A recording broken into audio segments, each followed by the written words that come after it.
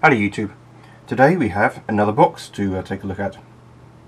This is part of a Doppler radar system for an aircraft, which measures the speed of the aircraft by basically just measuring how fast it's going past the ground beneath it. So it gets an absolute reading of the speed as opposed to just measuring the relative speed of the aircraft through the air, which could of course be inaccurate if there's any wind. Right, so what do we have? We have this big box, nice front panel with a whole load of stuff, power switch here, a lighting control switch, thing to adjust that, a couple of normal toggle switches. These toggle switches, they have like little plastic covers on them which have got really manky, and they look really kind of cheap and nasty. So yeah, I don't know what's going on there. Maybe the covers are actually replaceable, and it's just like a replaceable part, so you don't have to replace the whole switch when they wear out. Lots and lots of these backlights, which is quite handy because they're good to recycle. They're standard military fitting lights, so all the little indicator lights and things you harvest out of these things will take these lights, so good to have a stock of them. Nice big clunky switch here, a funny little joystick nipply thing there, that'll be interesting to take a look at. What else have we got on the back? We've got a couple of nice big connectors. That's what the panels say. Nothing particularly interesting or descriptive there in fact. So yeah, let's take it apart and have a look at it.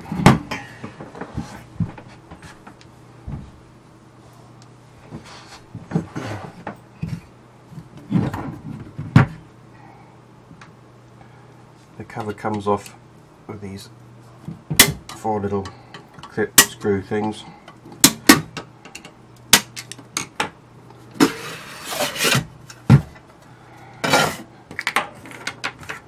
And are you ready for it? Look at all this stuff in here. We've got motors, we've got capacitors, we've got connectors, relays, all sorts of good stuff. So let's zoom in a bit. Focus a bit as well. So that's a little motory thing with a nice gear head. These gear heads are incredibly expensive if you want to buy them on their own, and because these are all military motors, the fittings are all more or less standard for NATO stuff anyway. These actually have a NATO part number on them, so they're all kind of interchangeable, so they're a really good thing to harvest and keep. That's some sort of funny capacitor thing, I only know that because it says C7 there. These are all paper capacitors, actually, bizarrely, not tantalum ones, paper capacitors. Some little power diodes there, big connector block.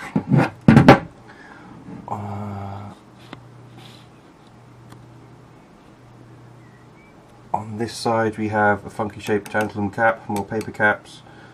These are all relays, lots of wiring, nice big resistor. Lots of these little Teflon standoffs, they're all quite nice. The switches, a funny custom made multi-way switch which actually has some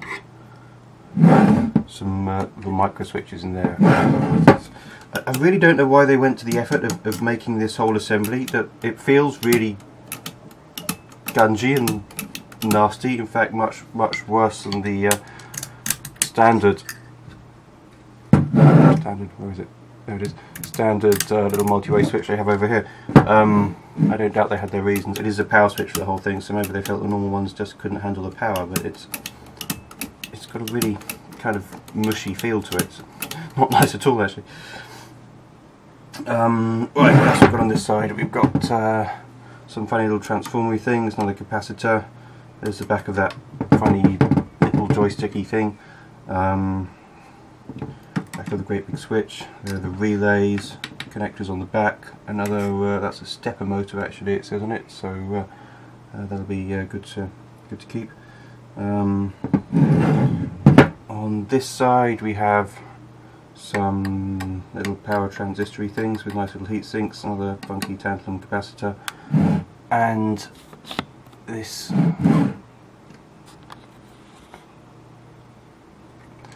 little sub-assembly with some really nice tiny surface mount gold ICs on it.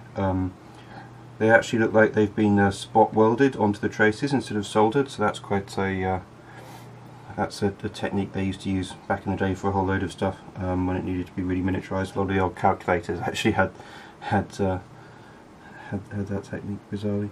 Some more motors there, some sort of little synchro thing in there. If I turn the gear, you can see the dial move, which is quite cool. Zoom out a bit. There we go. So yeah, let's destroy this thing some more.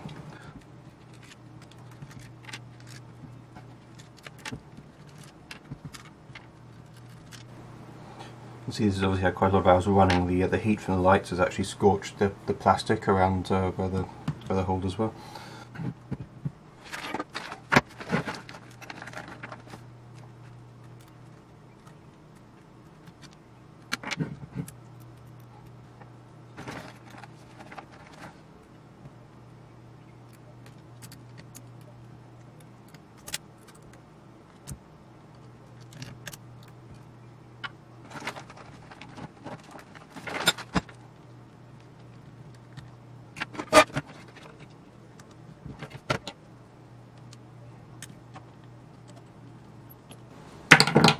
Normally I'd be a bit more gentle with these sort of connectors, but this one's fairly gunged up anyway, so it doesn't really make much difference.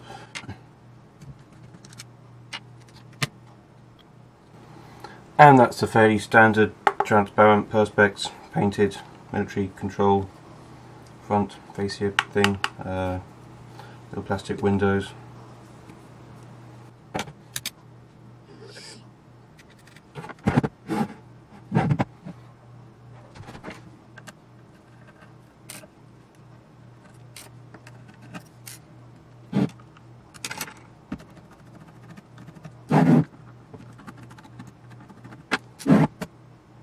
Very nicely machined stainless steel rod. I think it's stainless steel. Oh, it's not stainless steel, it's normal steel.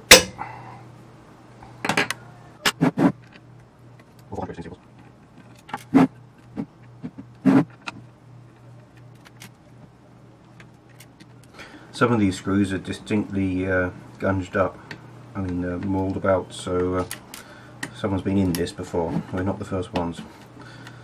Expect to see some repairs somewhere.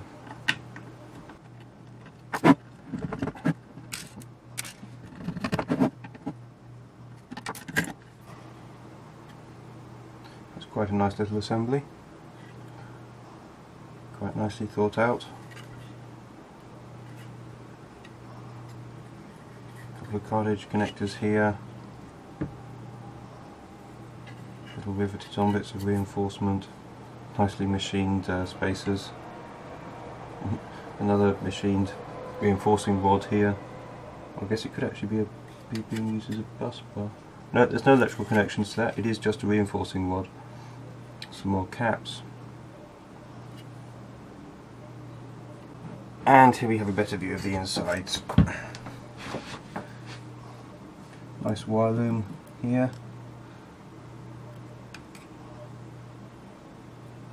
That's definitely some sort of synchro. It's got the synchro kind of schematic on the side.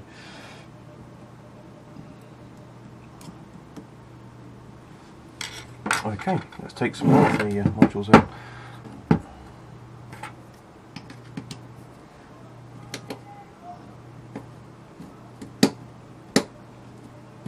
Someone's been at this screw before.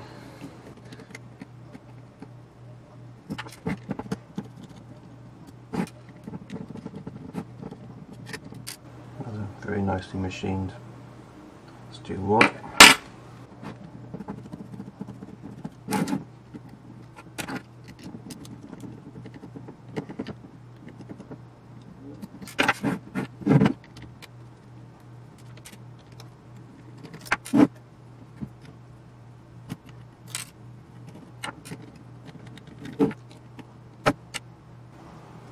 Very nice high quality connector, lovely heavily gold plated pins.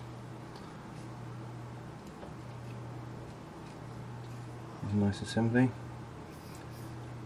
Lots of little metal can relays.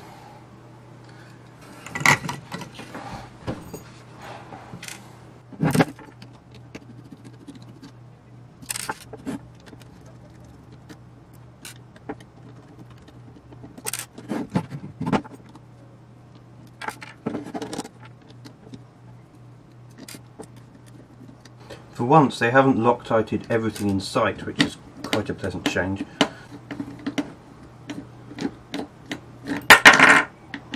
Oh, that was a fault. Let's fill off.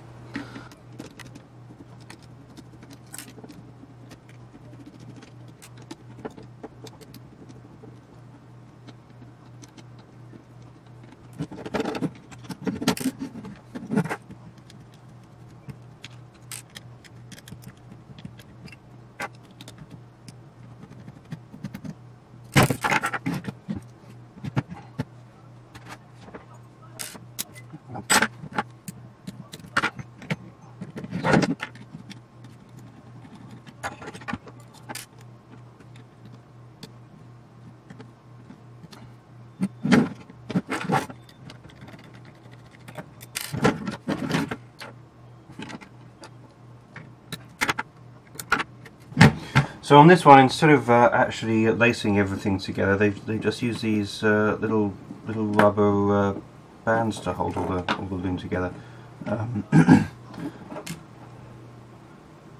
All silver Teflon wire, of course. I guess it achieves the same end.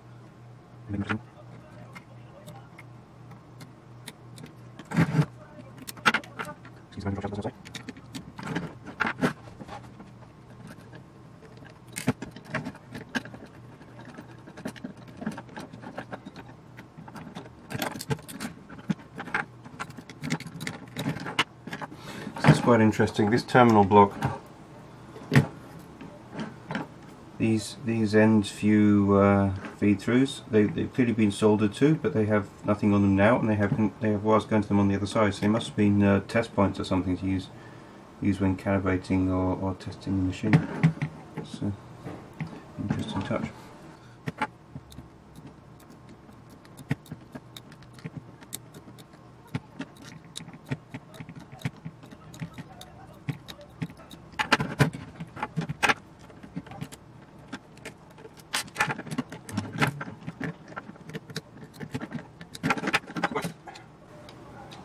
The main filtering section.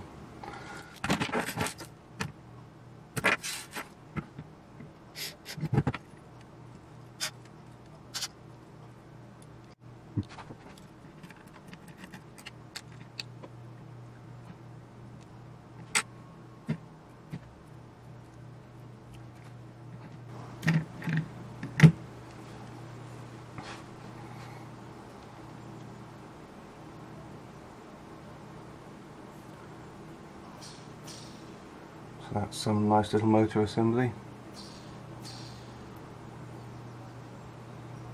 I did actually look up this NATO stock number, and it is a motor, not a synchro or a stepper motor or anything. It's probably an AC motor, but a motor nonetheless.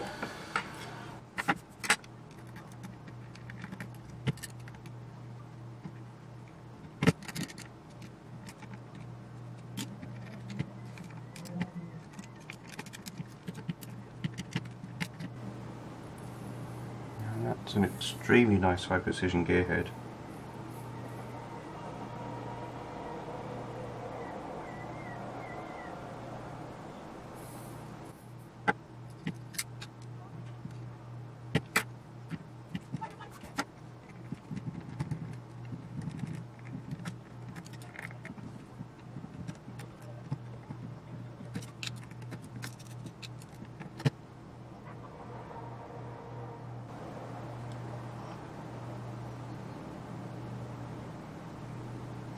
So this is apparently a stepper motor. It has 6 cables coming out of it, so hopefully it's a 2-phase motor with centre tap phases, so it can be driven by a normal conventional driver, and it might actually be useful if that's the case.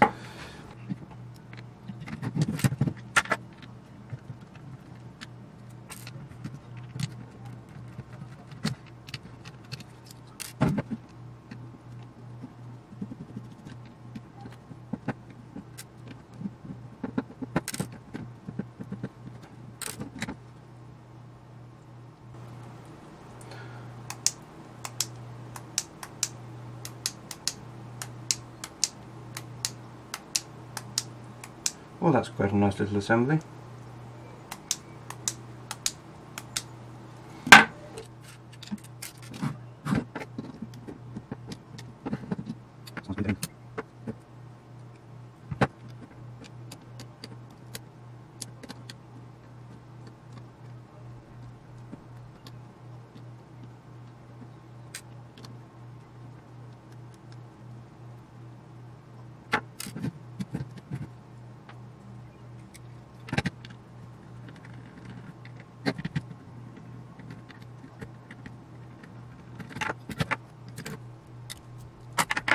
Ah, and that's that nice little indicator.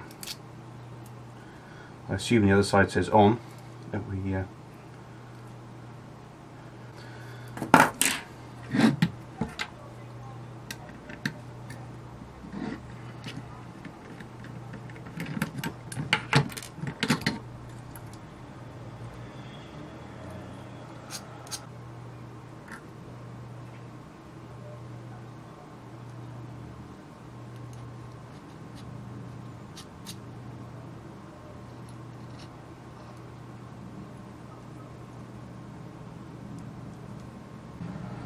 So this beast is a synchro transformer, and this is just a motor. So I guess that's the feedback element,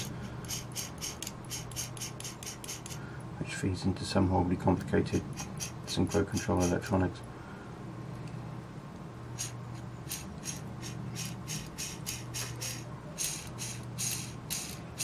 Very nice little gearbox assembly there.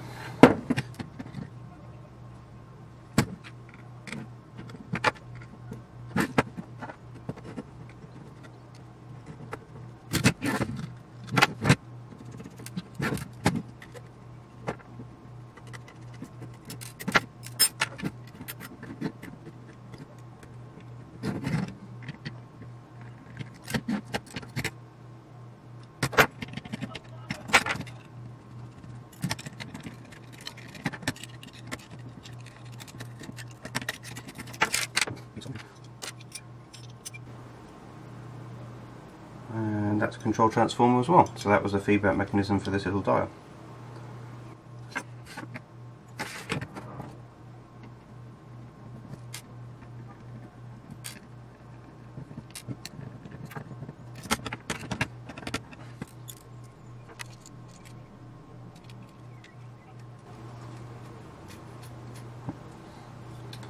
And that bit doesn't want to come apart at all. Well, I think that's most of the interesting bits out of this. I've got lots of nice electrical parts, some really good mechanical stuff, nice indicator. So yeah, that was a pretty good box. Thank you for watching.